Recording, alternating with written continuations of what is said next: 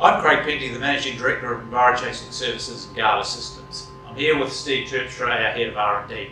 Steve's wearing a respirator because we're here to talk about respirators and silica dust when cutting masonry.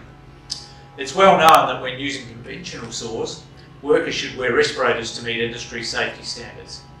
So Steve, what are some of the issues with relying on respirators for protection? Yeah, so Craig, for respirators to be effective, people must be clean shaven, and often the respirator must be professionally fitted. They can be expensive, they can be cumbersome to wear, and they don't protect any other person in a nearby area. So Steve, why are they used?